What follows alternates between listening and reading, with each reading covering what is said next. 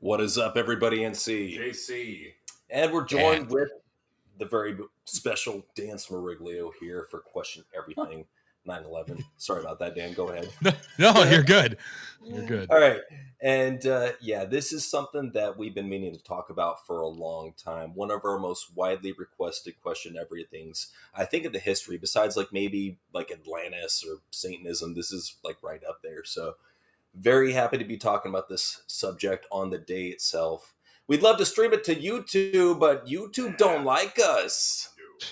Please. I don't know if people have heard what's going on with YouTube is that they are feverishly pulling down videos on 9/11 today, especially if they're conspiracy theory. So, all of a sudden. Yeah, so we being the guys we are, we're going to be like, all right, well, we'll go ahead and just stream Human Haps and then go ahead and put on YouTube later. So you want to be like that? Fine. But regardless, we're willing to dig into this topic. So Dan, it's my understanding that you have some personal history that is intertwined with 9/11. Can you please share for the listeners your own 9/11 experience? I'll do the shortened version and talk about what matters the most, and that's Raymond York. And 26 years, I believe, FDNY. And he wasn't working that day. And he saw the news trucks, actually, all going up the street. He was reading at an elementary school. Go figure. And it was something the firefighters do often with their programs and things like that. And he actually caught a ride on a news truck. And he got there to the towers, and the last report that we know of was he was seen carrying somebody in a wheelchair down the steps before the buildings fell on him. So that is the very condensed version, but that's what makes this oh so personal to me for a lot of reasons. And we'll do a more long form one in the future, but that to me is the personal attachment that I have to this. And me being me, I was the guy who was all gung-ho. The first president I could vote for was Bush, in 2004. And it was, get the enemy, save America, everything else. And I bought into it all. I legitimately bought into it all. At memorials, I would see the 9/11 truthers, and I was the one that wanted to really kick their ass. I wanted to kill them. I was so angry with them. And I was apparently just closed-minded and sold on what I witnessed that day. And again, it's a long story, but everything I seen, knowing that I lost family, everything else, and it was one of those deals where I was so attached, And then as years go on and I become an activist and the things I've done in my life, which of course I'm going to talk about very soon in the near future, I woke up and realized that the truthers were the only ones speaking truth. They were the only ones actually questioning what was so apparent and so blatant and so obviously missed. And I felt like a fool because of it, but it's important to own when you yourself were kind of stuck in the matrix and when you had your awakening, when you woke up to it. I had questioned things before. I never was a closed-minded individual, but on certain things, I towed the line, so to speak, and I woke up. So it's important to recognize that and admit that and admit it publicly. You know what I mean? And oh, absolutely. And that's why, and I don't, I know we have so much to get into, but that's why hearing that traitorous piece of trash, George Bush, speak today at Ground Zero and trying to relate the victims of 9/11 and what caused 9/11 to the terrorists on January 6th.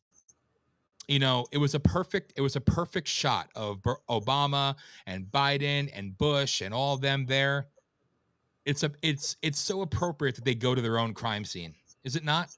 And Clinton, absolutely, all there to bask in the glory of the crime that they allowed to happen, that they're responsible for. And it fills me with an anger like I've never felt before in my life. And this is a hard day for me. It's been a hard day for me my entire life. But I'll tell you, it doesn't fade. And that's what I said on my post on socials, that I want to do honor to my family's blood that was shed on that day by being a truth speaker and questioning this and fighting for it all. You know what I mean? Absolutely. Well, one thing I got to say about your whole experience and what I think a lot of Americans can relate to is, I mean, I think everybody knows at least somebody that has been affected by this, but to have it be so personal to you and so close, it must hit you even harder. Now, when you first started hearing like all the truthers and you thought they were fucking idiots, was there anything before that that made you kind of question the authority and what was going on around you? Yes. Notably, it was when it became a big rah-rah event and everybody in Congress was sitting there, all on the same page, and you're either with us, you're against us, and everybody applauding and everybody standing up and both sides all coming together. That made me a little skeptical. The quickness of how quickly we knew who was responsible magically, and we're going after them, and that made me a little skeptical. And then, of course, public news. I mean, it was literally on the news. I remember going over the George Washington Bridge right after 9/11. We're talking right after 9/11, and the city is empty, and all you see is a smoldering fire, the flames, the smoke. You're breathing in the ash and everything else. Again, that's another story. But the silence of the city, the silence of the world, but everybody was so united and so quickly brought together. And then the Patriot Act, and then the increased surveillance. It made me question things, but I couldn't put all the pieces together. You know what I mean? I couldn't put all the Absolutely. pieces together myself because I was like, oh, maybe I never thought it was the right thing, but I thought they must know something that we don't know. But I find it a little bit of an overreach. You know what I'm saying? Hmm. And then that just evolved over time, obviously. Yeah, I gotta say that for me, like what really started waking me up to what was going on around me, it happened actually early 2000. I want to say the end of 2000, I started seeing the signs of what was going on. I started reading up on conspiracy theories, and the biggest one that was going on pre 9/11 before this all really hit was, people were talking about how there was, spies that were infiltrating the US and they were doing so through various means. So to hear rumors like that and to see it actually go down and see that, oh, they were actually planning on something like this and they had a plan for a certain day at a certain time and it was well coordinated. They had these so-called terrorists being allowed on flights when they were cataloged in the database as being intruders, being people that you should look out for.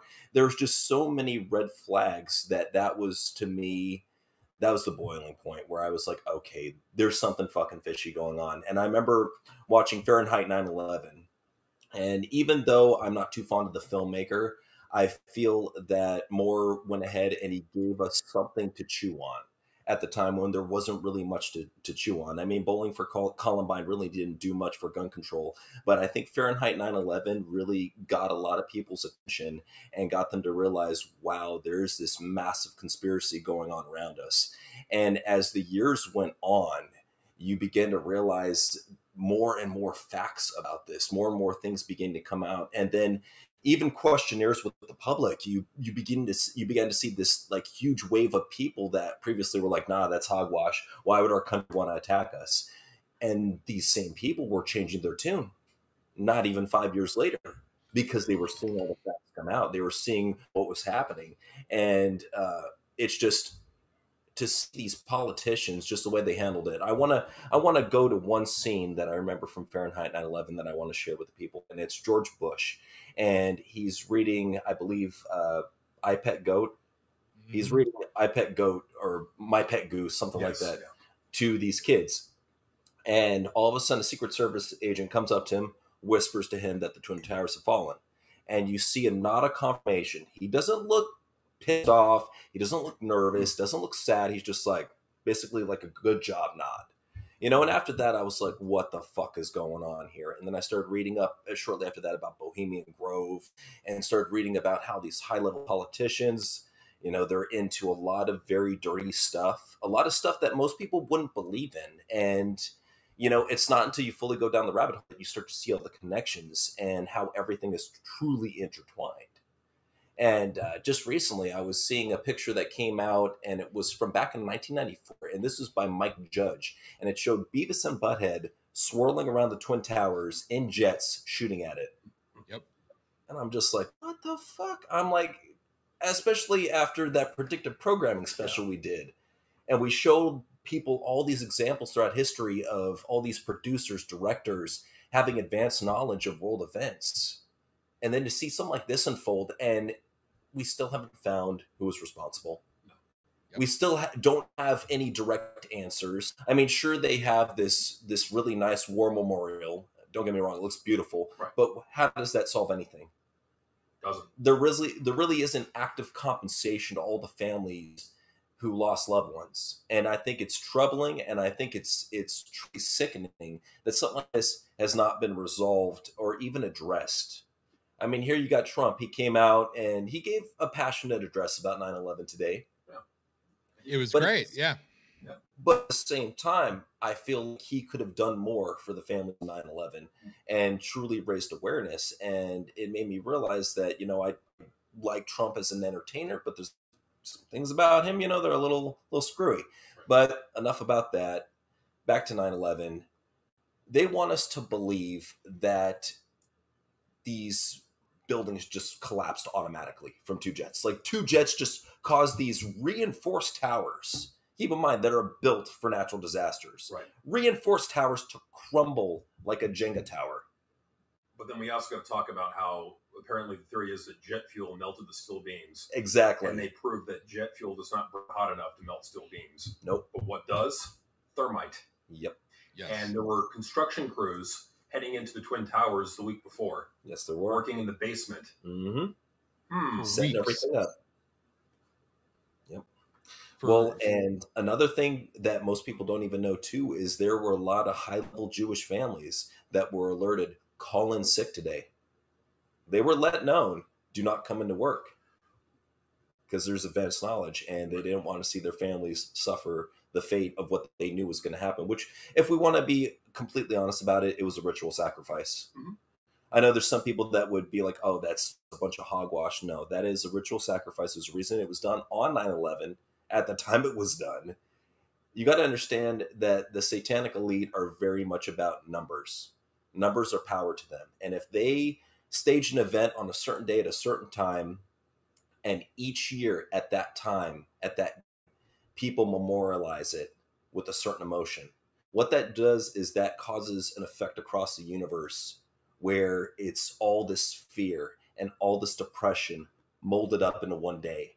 And it feeds their favor because a lot of these Satanists that we're talking about, they're witches. And they gain power from this shit. But I don't want to get too esoteric with this shit. As you can see, we got cocaine as a hell of a drug from Mutterberg. But we can take it back to the owner of the World Trade Center at the time, Right. Larry Silverstein. Now, a lot of people don't know this, but he took out a terrorism insurance policy 2 weeks before the towers got hit. So I think we really got to show that there was planning going on, and it's been divulged. The public knows that. A lot of the public knows that Dick Cheney put a memo on George W. Or a memo was put on Dick Cheney's desk warning of an attack incoming. Okay. From the CIA. So even he was alerted. So even if you want to say, well, the government really wasn't involved, they knew. Yes. They had the information. Of course they knew. Yeah.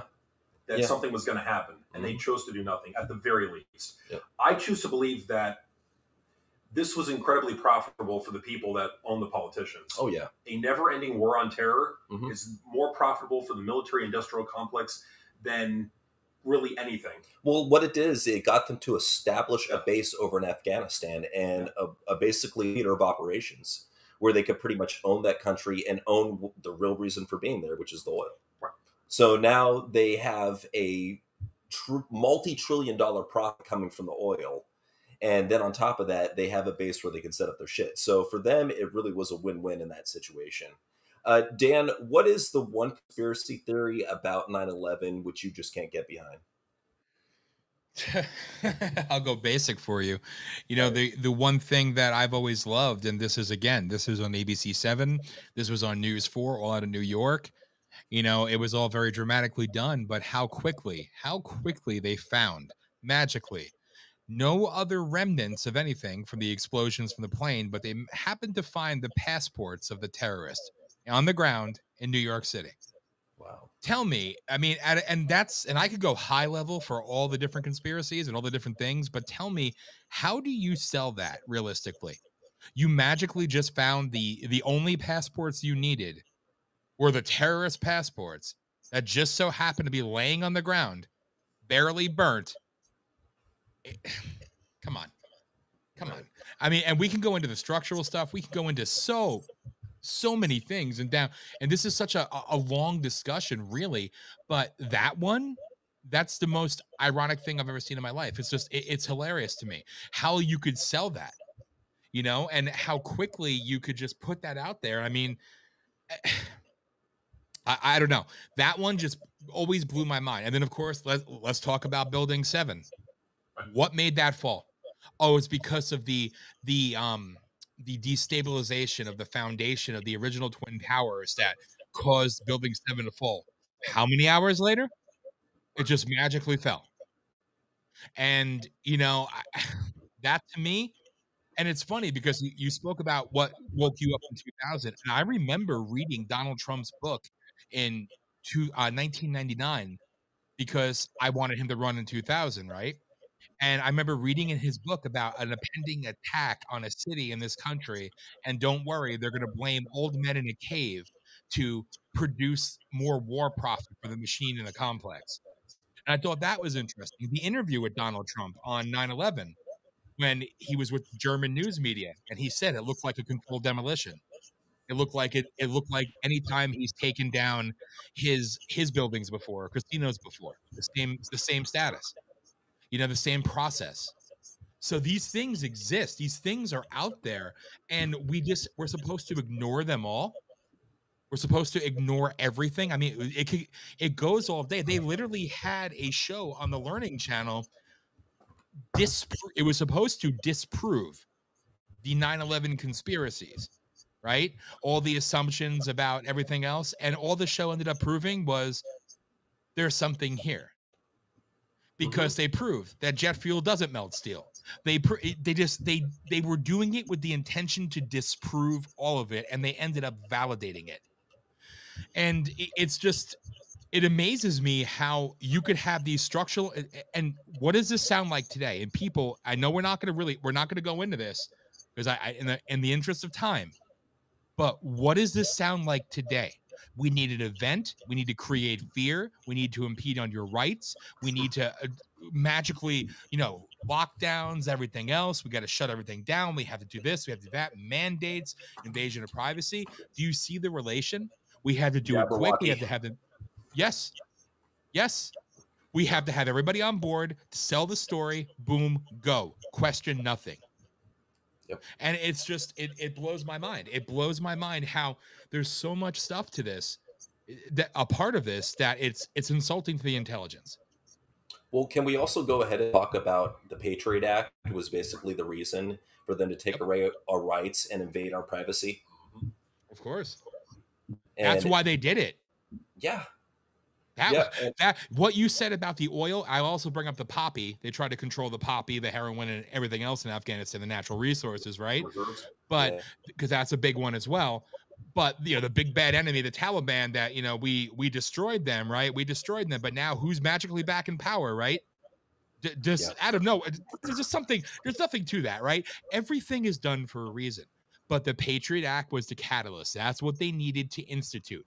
And what we're seeing now, we've been saying it for a long time in all the other shows. A medical Patriot Act is what's coming next. Mm-hmm. See, it's one feeds into the other. Their bigger objective, pushing forward the Agenda 21, which now Agenda 30, right? Mm-hmm. It's all part of the process. This is what they needed to achieve. We all forget about the bombings in '93. That was that. Everything is interconnected. Everything is interconnected. And how do you tell me, we go on this war, this crusade to find bin Laden. And I love Noor bin Laden, Osama bin Laden's niece. She is I'm trying to get her as a guest on a show with us. She's a fantastic speaker. You should hear her. They demonize her. She's the enemy because she speaks truth. She speaks the way we speak, right? And she tells you a lot of stuff that will blow your mind. But as she put it, this is all pre-planned. But look, now we had this assault in Afghanistan, right, where 13 Americans were killed, whatever it be. Obama's brother, yes, also another great one. You had these Americans killed in Afghanistan. They knew the attack was coming. They let it happen, but don't worry. He did a drone strike and took out the people responsible. It turned out to be a family and some neighbors, but you're magically you were able to pinpoint them, right? Just like the Boston Marathon bombing. We know who they are within 12 hours, right? But we went to war for how long to find one man in a cave that was supposedly putting out videos, waving and broadcasting and celebrating the victory? Come on. Well, if anything, it just shows you that they have no respect for us as a human race, and they feel that we're all incredibly fucking stupid. I mean, they look at us stupider than a wrestling promoter would look at wrestling fans. Yeah. If that's possible. They look at the American public as fucking useful idiots. Well, the ones that can be useful for that matter. And you better believe they will use a certain platform to make sure that there's as many useful idiots to that side as possible. And it's trigger events like 9/11, like the Jabberwocky that we were talking about, that are definitely used for that purpose, for corralling up the useful idiots to basically torch mob anybody who has a contrarian opinion. And it's getting more and more prevalent, especially as we go into the advent of social media, where everybody has a voice and anybody can be quote unquote canceled or doxxed or anything, So it's really getting fucking stupid. I mean, no other way to look at it. And I really want, more than anything, for people to just question a situation like this and why nobody has been brought to trial after all this time. After all this time, not a single fucking person has been brought to trial. It's almost like forgotten about it. It's like, whoops, that happened. Oh, well, and we're supposed to sit here and just deal with it. No, there's a lot of people that are still in pain that need that resolution, that never got that resolution. And it sucks. I mean, in all honesty, I'm not going to say their names, but there's a lot of high-level officials that were in power at the time that should be in Guantanamo Bay for their actions. Absolutely. And that should be serving time, that at the very least should be serving time for what they did. Me personally, I feel they deserve the death penalty. Yeah. It's only Publicly. fitting for all the people who you innocently killed. But it's so frustrating to me that they were able to make a boogeyman out of a guy who was trained by the CIA to basically dress up in a goofy beard and a bunch of rags and pretend to be a villain. Well, let's get into that a little bit. So Bin Laden was leading the Mujahideen that, on record, the United States created to take over Afghanistan. Supplied them too. Exactly. To take over Afghanistan, to push out the Soviet Union.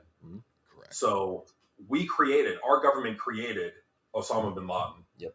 Our government created the Mujahideen on record. It's not a conspiracy theory that we created the Mujahideen. No, this is like disclosed documents. Well, and even Hillary Clinton admitted it on CNN. That she was in an interview and said, yeah, we created the Mujahideen and put them in there to drive out the Soviets. Oh, even Obama said something about that. How efforts are going well with the creation of ISIL. And he basically admitted, like, Freudian slip, but it's right there for anybody to see. And it's just frustrating that there's so many high-level politicians around that time period that have said stuff like that, and it never gets brought up. Well, and the thing that needs to be brought up, too, is that a lot of people they have what's called a normalcy bias, where they look at the world through their lenses, not understanding that people in high positions, a lot of them are psychopaths. Oh, yeah. Or sociopaths that will do anything to get the power that they have. Right. But because they don't think like them, they think that these people are good people just like them. No. And no, a lot of the people that run our government, that run corporations, they're good actors. They're good actors, but they're psychotic and evil. Yes. Some of them are. Right. Some of them are. Some of them have no remorse for anything, for the fucked up shit that they've done. Well, and they put on a good face with the crowd. Like, that's why I think Hillary Clinton would smile so much, is to cover up for the darkness inside her. Right. And I think that, like, even with Joe Biden, puts on a really brave smile, but underneath that smile is a lot of darkness. Absolutely. And, just a lot of people will ask, well, like, why would the people that run our government do that? Because they disassociate from you and me. They don't consider themselves to be human. They consider themselves to be above human. Right. They look at us as peons, as ants, as livestock, as nothing. They look at themselves as royalty. That's the main difference. We are peons to them, and that's why they have no problem at all abusing us, using us, and throwing us in the trash. In some instances, it gets even worse. Let's look at what Bill Gates had to say about the human population. Yep. About what he thinks about how it needs to get down to zero, or as close to zero as possible. Well, look at the Georgia Guidestones. Absolutely. Still erected, still up there. Anybody can go and read those. Yeah, absolutely. And there are people that run our government that run corporations that want to reduce the human population. Mm-hmm. So not only do they look at 3,000 people on September 11th, not only do they look at that as like and whatever, some of them look at it like good. It was a means to an end so that we could empower the people that are helping us make more, that are funding our campaigns, so that we can make more money. So there are some people that get off on the shit. Oh, especially carbon emission drones. Yeah. That are all like, oh yeah, we need to do anything the government tells us to do. I mean, whatever happened to the Rage Against the Machine society? You don't do what they tell you. And now it's, no, you do what they tell you. Because a lot of them are polarized. A lot of them have taken a political side, and they'll take the Democratic side or the Republican side. Not enough people are thinking freely. Exactly. That's the problem.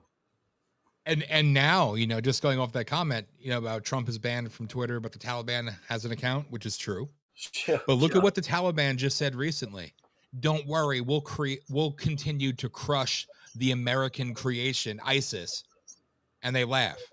And they said, don't worry, the threats against America on your solemn day won't be from us, but you'll blame us anyway.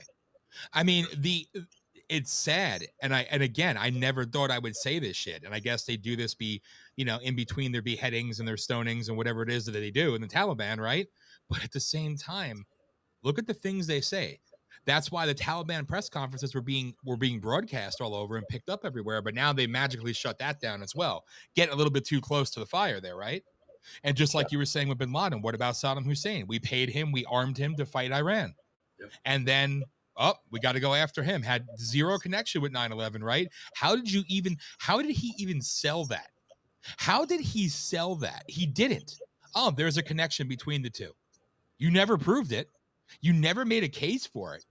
We just had to believe you. So Saddam Hussein had to go, just like Gaddafi had to go. And then that led to the rise of the ISIS. You know what I'm saying? Like all these things in place. This has been done time and time and time again. And then what you were saying, yes, and what you were saying before, the government knew before Pearl Harbor happened. They let it happen. So this has been going on. This has been going on forever. Yep. And people, and again, I say this all the time, but it blows my mind that you have a lifelong military man and Dwight Eisenhower. And I'm a MacArthur fan, and he was a legend. But Eisenhower, West Point, a Supreme Allied Commander. What did he say on his final address to the nation before he left the presidency? Beware the military-industrial complex. And I mean, the warnings have been there, and that's from what, 53, 54? Yep. So some people were trying to tell us, MacArthur, when he said he's going to begin the occupation of Japan, he was told he'll begin the rebuilding of Japan. Under whose orders? The League of Nations. Mm-hmm. Which became the United Nations, which he said, this is the end of all freedom as the world will ever know it. There's so many different things. There's so many different lanes to go down with this, because this has all been predetermined. What about the rebuilding of the original plans were when the Twin Towers, if they should ever, first off, who would ever have this? Who would ever put this in a plan is beyond me. But the Twin Towers ever came down, they're to be rebuilt in the exact same style, exact same location, et cetera, et cetera. This is there. Just like right before the deal that Trump signed with China, the trade deal, they had a pandemic clause that China put in the last minute. You see, all these things are all intertwined. And as I firmly believe, and I think you're spot on, it goes back to the climate carbon agenda. Yep, and it's sad. It's really sad. Thank you, TJ. It's really sad that people they fall under the spell. It was said in the comments. I think it's true. These people are under a fucking spell. There's no other way that somebody this brainwashed. And it's funny too, because a lot of these people that you talk to, they're fully functional. Right. They're not complete fucking mongoloids. Like some of them actually have brains. But on this certain topic, whether it be the Jabberwocky, whether it be 9/11, whether it be any other widespread conspiracy like Satanism, UFO, whatever branch you want to go down, as soon as you mention that, they're like, "Oh, you're a fucking weirdo," and all logic goes out the window, and they put up the blinders, and they don't want to listen to you. It's almost like they have these people under a spell to get in that defensive, blockaded stance. once they're pressed with a trigger word like that. And it's sad. It's really frustrating to see people, not only die from this, but people also fall victim to this. And I mean, with 9/11, all I can really hope for at the very end of the day is that people not look at this as like a day of memorial, but look at it as a day where not only America but the world found out how evil our government is, and they started to fight back. More than anything, I don't want this to be just another memorial. I want it to be like the day that we start actually thinking about fighting back against the powers that be. So, guys, thank you for joining us for this question everything on 9/11. Dan, thank you for joining us on this. Thank you, guys. I always appreciate it. Till next time, guys. NC. JC. Peace out.